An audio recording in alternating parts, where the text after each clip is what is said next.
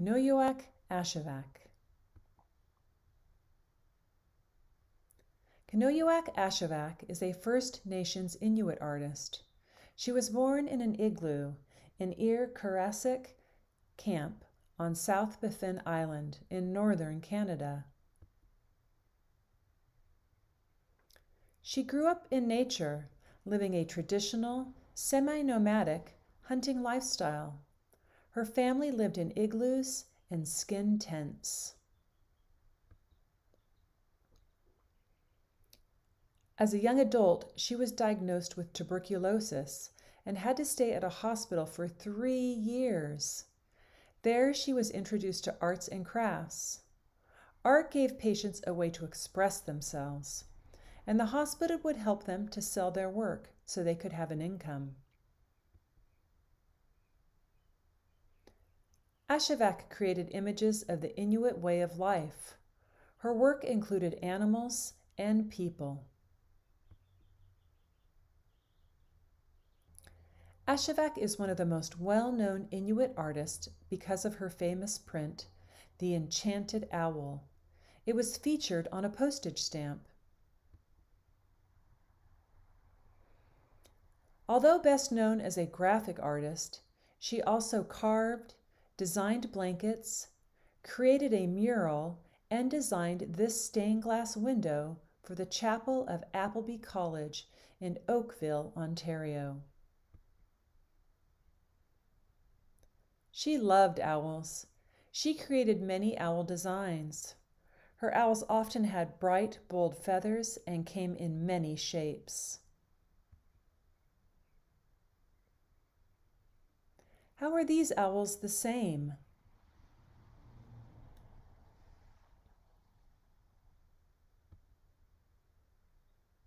How are these owls different?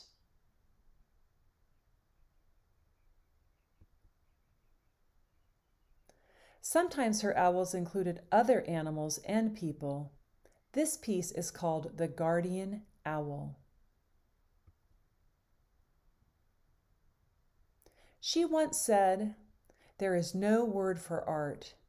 We say it to transfer something from the real to the unreal. I am an owl, and I am a happy owl. I like to make people happy and everything happy. I am the light of happiness, and I am a dancing owl." Kenojuak Ashevak is an inspiring artist. Let's create our own owls.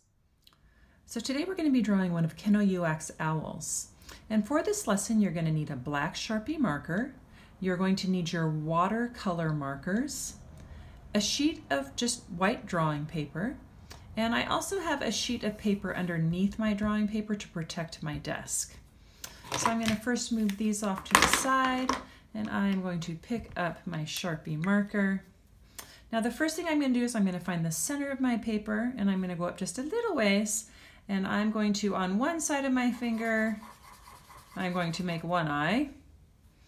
And then I'm going to go to the other side of my finger, and I'm going to make another eye.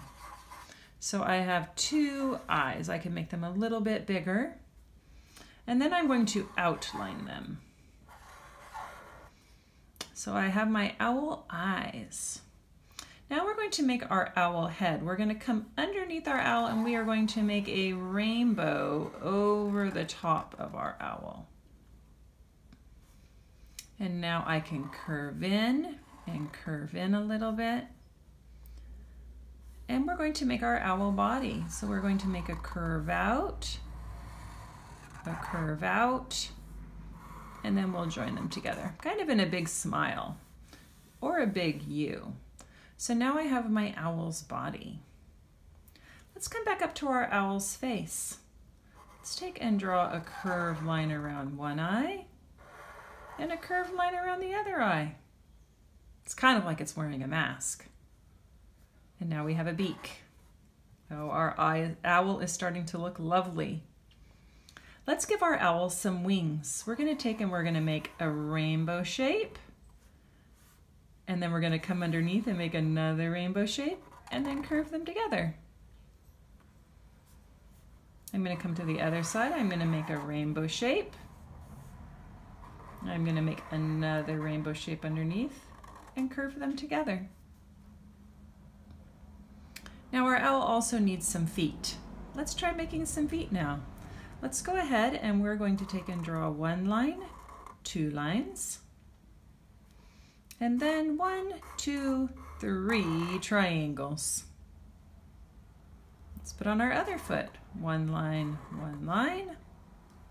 and then 1, 2, 3 triangles. Now in Kenojuak's work, she makes these really interesting shapes for feathers, and I'm going to make one style, and if you want to make another style, you can.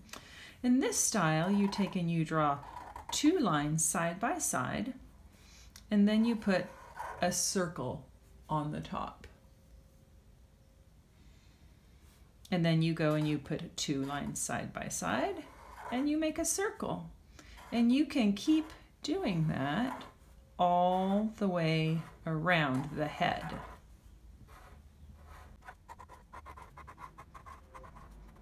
You can also put them on the undersides of the wings.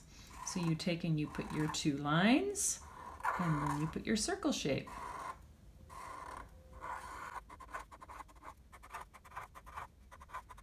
And now we have our basic owl. Now I can go ahead and color my owl however I want with my watercolor markers. And you could use a lot of colors, or you might just end up using a few.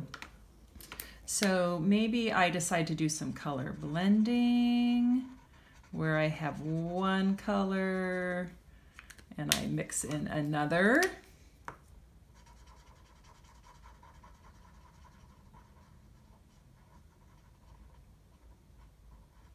Or maybe I decide to use all kinds of colors.